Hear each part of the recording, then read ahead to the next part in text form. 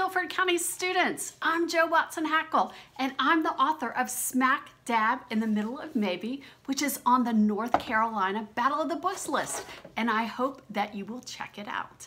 I want to give a huge shout out to Greensboro Bound and to the Guilford County Public Schools for making this whole virtual visit possible. So during this visit, I'd like to give you a sneak peek behind the scenes look at the process of creating the book. I'm going to share with you some photos of some of the things in the book and some resources that you can get for free online. And I also have gotten your excellent questions, and I cannot wait to answer every single one. So let's get started. Our first set of questions is from Elias C. from Oak Hill Elementary, Vivian from Jones Elementary, Luke N. from Alamance Elementary, Bailey P. from Southern Elementary, and Julie S. from Oak Hill Elementary. And they all wanted to know the same thing. What was your inspiration for Smack Dab in the Middle of Maybe, and why did you write this book? Well, I wrote the book because I love writing, and I really wanted to bring you, the reader, into the world of the characters. And I'm going to tell you a little bit about why that world is so special to me. But first, where did the idea for this story come from? Well, my two favorite books growing up were My Side of the Mountain and From the Mixed Up Files of Mrs. Basil Lee Frankweiler. And I love how My Side of the Mountain takes readers on an adventure where surviving out in the wild is a quest in and of itself. And I also love to solve a good clue trail. If you've read From the Mixed Up Files of Mrs. Basil Lee Frankweiler, you know that book does a wonderful job of taking you, the reader, alongside the main characters as they try and solve the clue trail. So I wanted to combine my two favorite things, outdoor adventure and an art mystery clue trail, and put them together in one book for you. And when I was creating that book, I knew exactly where to set it, because it turns out that I grew up in a real life ghost town. Electric Mills was once a home to a huge forest with huge trees. The trees were so big, some of them, that if I stretched out my arms as far as they would go, and if you stretched out your arms as far as they would go, and we stood on opposite sides of the tree, our fingers wouldn't even touch. That's how big the trees were. And a company came in and built an entire town around this giant forest, and they spent 30 years cutting down the trees. They built beautiful homes. They built a big factory. They brought in stores. They brought in a general store. They brought in a library. They brought in a theater, and they built sidewalks to connect them all. But when all the lumber was gone, they picked up the factory, they picked up the houses, they picked up the theater, they even picked up the library, and they moved them somewhere else. So when I lived in the town, my parents moved there when I was 11, there was really nothing left except for these sidewalks that wove through this half wild and history haunted place, and I wanted to write about it for y'all. So here's some pictures of the original ghost town. So here's a picture of the Electric Mills historical sign, and here is a picture of the original mill town. You can see how huge it was at one time. And I'd like you to see next a picture of part of the factory. And now we have the huge theater that was once the showplace of the town. And then here are some pictures of some of the houses where the people in the town lived. And finally, the town had its own currency called a doogaloo. And I have one of the last remaining doogaloos that I brought to show you.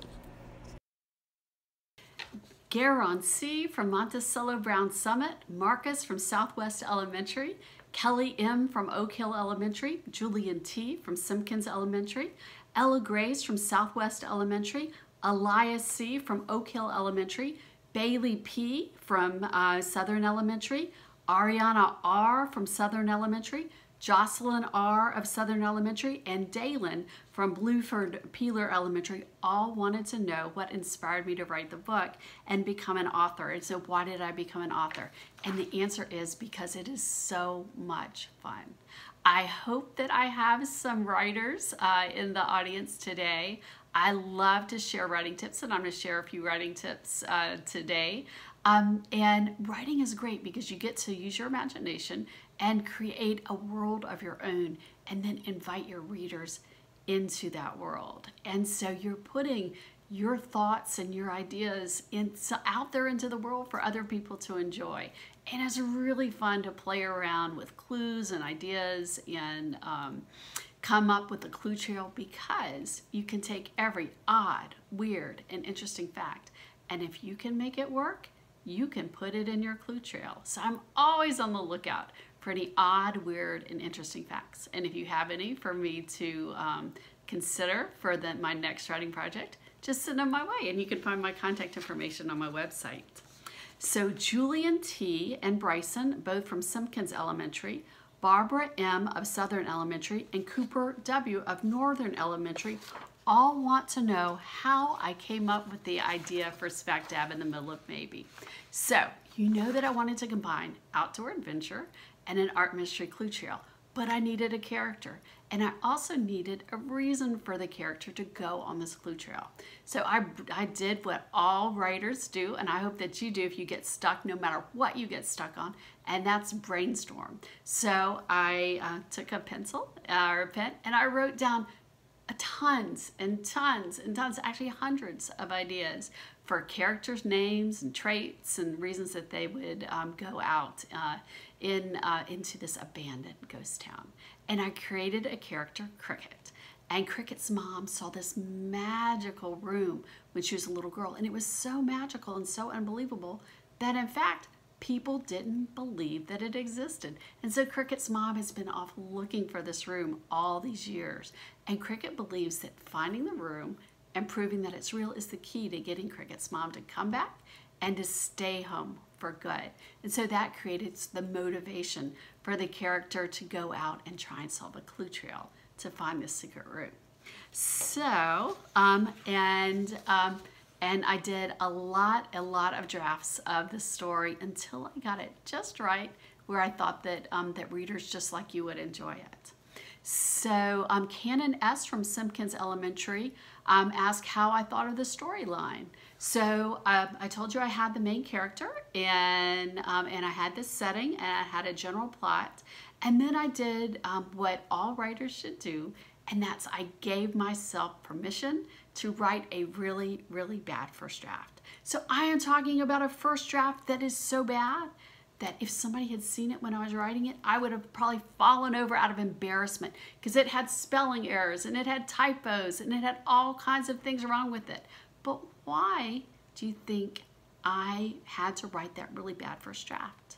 Because I needed to give myself permission to get the words out on the paper, because once you have the words out on the paper, then you can edit. And if you'd like, I can send your teachers this editing tool. This is what I use when I'm revising. And so I take what I've done and I go line by line by line, and I look for ways to make my work better. And I also did outlines of every single chapter, and I've made note of what where the setting was, what was happening in the chapter, whether the mood was happy or sad, and any clue elements that I introduced. And I tried to make sure that it was always fast-paced and always to give you, the reader, a reason to turn the page and to read that next chapter. So our next question is from Scott C. from Southwest Elementary and John H. from grade 5 from Jones Elementary. And they wanted to know where I got the inspiration for the bird room. Well, it turns out that there is a real-life secret room that Mississippi artist Walter Inglis Anderson left when he died. It is, Walter Inglis Anderson was a very mysterious and a very reclusive artist who kept mostly to himself. And he lived on the Mississippi coast, and he used to row 7 miles over the open Gulf to a tiny little island called Horn Island. And when he got there, he would paint and draw and paint and draw for weeks on end. And when he got back to his little cottage where he lived all by himself, he would paint and draw and paint and draw. And when he passed away, his relatives went to his house and everything looked pretty normal, except for one room. In that room, they got their courage up, they stepped inside, they opened the door, and what they saw took their breath away, because he painted the ceiling, the floors, and the walls to bring the viewer into his world, the world of the Mississippi Gulf Coast. So as the first ray of light shone in from the east, it would land on the wall on a painting of a rooster who was crowing to start the day. And the light would continue to move around the room as the sun moved across the sky, and it would show you things that he wanted you to see at the exact moment that he wanted you to see it. So it might land on a picture of a squirrel or a rabbit or a lizard, and about the time that it did, you might hear a squirrel or a rabbit or a lizard scurrying around in the brush. And the sun would continue to move around the sky, and it would continue to shine on other things until the light was starting to fade. And just as it did, one last ray of light would shine in from the west, and it would land on a picture of a tall, spooky cat who was starting to prowl the night. So to me, that was a really magical room, and I used that room as the inspiration for the bird room. I had lots of questions about the title. Samori M. and Ontarian M., both from Oak Hill Elementary, and Isabella C. from Southern Elementary, wanted to know how I came up with the title. Well, you've heard me talk about brainstorming, so I did a ton of brainstorming, and I brainstormed over 100 different potential titles. My editor at Random House wanted me to come up with something that was kind of Southern, and also something that created a little bit of a question. So we did all sorts of variations of smack dab, which sounds kind of Southern, and then in the middle of maybe, which kind of creates a little bit of a question that I hope makes you want to read the book to find out the answer to it. So we went down the list and we picked the best one, and I'm really glad we did because I really love the title now. But the story actually started out with the name of the main character, Cricket. And if you'd asked me at the beginning what was going to be the title, I would have said Cricket, because I loved that name for so many years. But sometimes you need to listen to other people, and I'm really glad I did, because now I love my new title.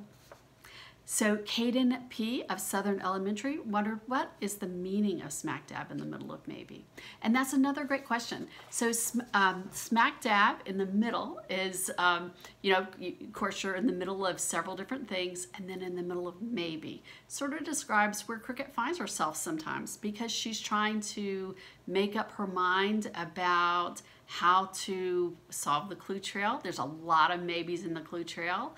And then trying to find her mother and whether her mother is going to come back. There's a lot of maybes there. So there's a whole whole big pack of maybes in the story, and I drew upon that in writing the book. So Brianna from Blueford Peeler Elementary, Garon C. from Monticello Brown Summit, and Isabel K. from Southern Elementary wanted to know how long I've been writing and how long I've been an author. So I've been writing since I was about your age, and I hope if you're not writing yet that you will give it a try, because as I've talked about, it is so much fun. Jonathan H. from Monticello Brown Summit, Kennedy S. from Simpkins Elementary, Cannon S. from Simpkins Elementary, Bailey P. from Southern Elementary, Isabella C. from Southern Elementary, and Lindsay from Southwest Elementary all wanted to know, how long did it take me to write the book? And I'm going to tell you, but I'm going to ask your teachers to hold you to the promise that it's not going to scare you. Is that a deal? So it took me 10 years, but during that time I was doing a lot of learning about writing, and I didn't know some of the author's tricks that I'm sharing with you today. So I'm sure that when you're ready to write your book, you are going to be so much quicker than I was. Bella P. from Alamance Elementary and Elias C. from Oak Hill Elementary wanted to know how long it took from the first idea of the book to the final printing. So it took about 10 years all together, but from the time that my editor bought the book at Random House until the time that the book came out was 2 years. And that was a busy time of putting the book together, making changes, and also finding an artist to create the cover and the back and some of the inside drawings that you get to see. So Bailey P. of Southern Elementary, Elias C. of Oak Hill Elementary, Bailey P., Janicia C., and Isabella C., all from Southern Elementary, wanted to know if I've written any other books and how many have I written. Well, I have written lots of drafts of other different things, but Smack Dab is my first published book. But I'm excited to answer the next question for you. So Kylie S. from Jones Elementary and Jesus E. of Southern Elementary wanted to know, will you make another book and when? And the answer is, I'm only showing this to you guys, so this is actually a draft of the next project that I'm working on. It is set in North Carolina and South Carolina, and it involves two cousins from feuding sides of the family, and they've got to have to solve a clue trail, get along together, survive in the woods, and not kill each other. So it's been a lot of fun to write, and I love, as I talked about, writing clue trails, so that's why I'm always on the lookout for those weird, odd, and interesting facts. And then Clifton R. of Simpkins Elementary wanted to know if Smack Dab was part of a series. It is not part of a series, but you never know. I've had a lot of questions from readers asking what happens next to Cricket, so stay tuned. I might just decide to continue her adventures in another book. So some of you had questions about me and my life. So Jessie L. from Oak Hill Elementary wanted to know if I live in the U.S., and I'm happy to say yes, I do. Isabella C. of Southern Elementary asked where I live in the world, and I live in South Carolina in Greenville, about 3 hours away from where you live. Aileen from Blueford Peeler Elementary wants to know where I'm from. And the ghost town that I told you all about, it is smack dab in the middle of Mississippi. So you might hear a little bit of my Southern accent as I tell you a little bit more about the book. Isabella C. of Southern Elementary also wanted to know how old I am. So I'm old enough to have had lots and lots of outdoor adventures, and I'm young enough to still have lots and lots of fun out exploring the woods. And to make the book realistic for you all, I spent years studying outdoor survival. So the main character, Cricket, lives on her own in a treehouse in this overgrown ghost town. So I needed to learn how to live in a treehouse in an overgrown ghost town. So I took years of outdoor training, and I learned 5 different ways of how to start a fire. And you can read about one of them in the book. It's called Fire Out of Water. And the minute I heard that, I said, I've got to figure that out, because it's just such a cool title, and I'd love to tell readers about it. I learned how to make water safe to drink, how to find water in the woods, how to find food in the woods, what plants you'd better stay away from because they could flat out kill you, and even some plants that you could use for medicine. And to make it realistic, I actually camped out in a treehouse in my backyard, and here is a picture of the treehouse.